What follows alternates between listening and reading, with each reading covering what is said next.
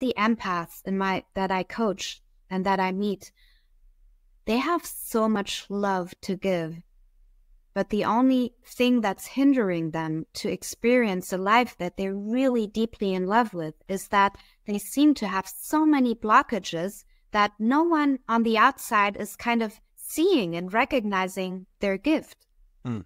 It's like, they're being played with, they're being disrespected, they're being, and they don't understand why. And like what I do with them is, and that goes to your question as well, like how to become magnetic.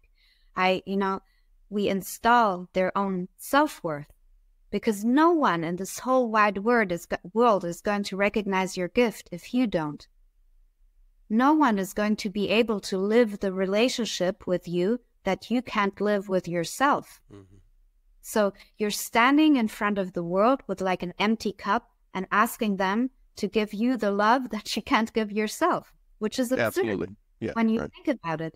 But to know that and to live that, to embody that, to stop saying yes when you should be saying no, to speak your truth no matter the consequences, to dare, to show yourself and to just be out there with your vulnerability. And now vulnerability can be about like showing your weaknesses, showing your hurt. But for me, like the strongest part and the most empowering part of vulnerability is when you can stand before someone or a situation and say what you want. Stick to what you want to experience, and then say no to everything that's not that.